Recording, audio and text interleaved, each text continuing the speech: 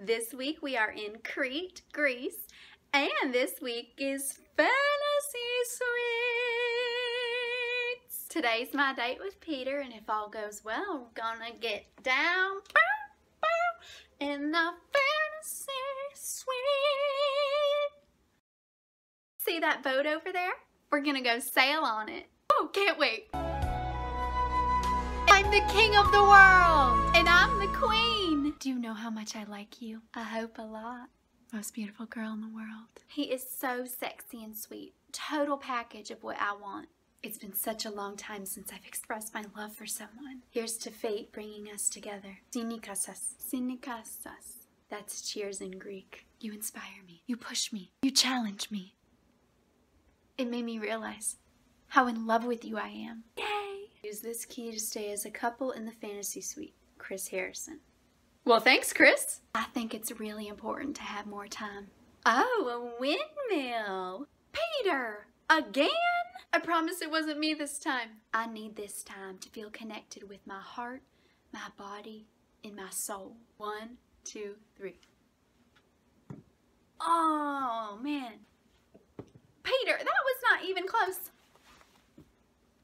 I love you. If Peter was a Greek god, he'd be like Zeus, and I'd be Aphrodite, the Greek goddess of love.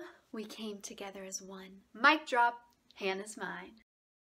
So excited to see my girl. I missed you, girl. Today we're going to indulge and relax. Welcome to massage. Please remove your robes. Woo! Girl. Woo! Hard for me to stay on the table. I just want to pounce. You're making me blush. Shh.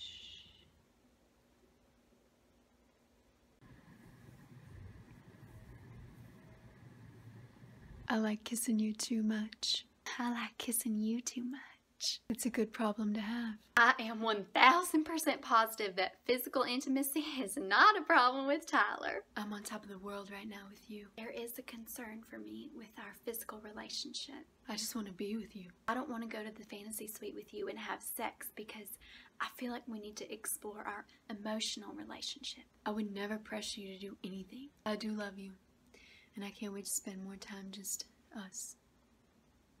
Cheers to the woman I love and cherish and want to spend the rest of my life with.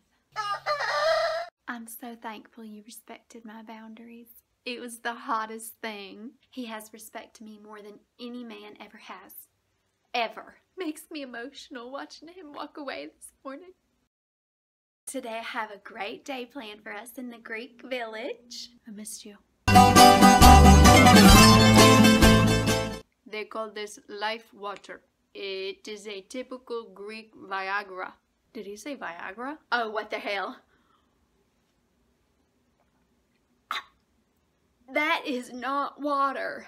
Together it looks very beautiful. How are you going to decide? You put me on the spot. I think you will know from first look. Well, I want to be sure. Can I talk to you?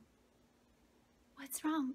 You're scaring me. I need some clarity on Luke. What makes you hold on to something so uncertain? A feeling.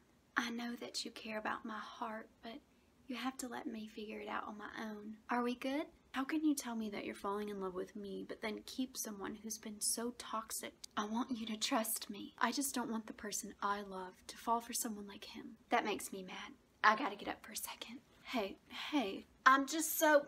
I just have to keep explaining myself. Just trust me. You're so beautiful and I just love you. My soul is invested in this. I'm more sure about you than I've ever been. And I'm so sure about you, Mr. Jed White. I know that she knows I'm the one. We are going to Santorini. This is so crazy. I'm so happy to be here with a guy who loves me.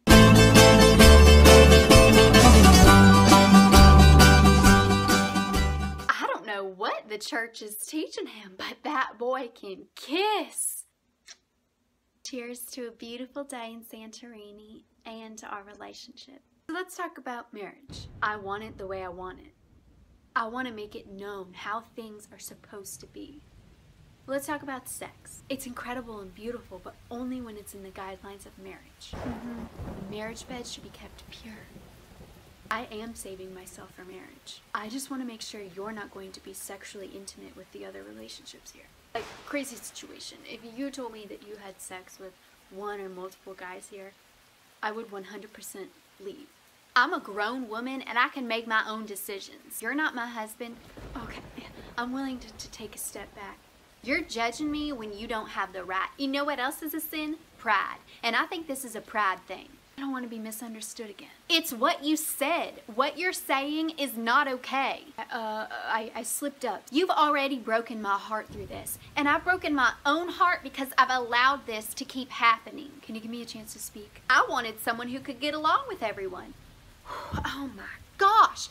This is just like a big F you. Can I please have a minute? Who without sin throws the first stone? You know what you're doing? You're holding the stone right at me. I have prayed for clarity and now I finally have it.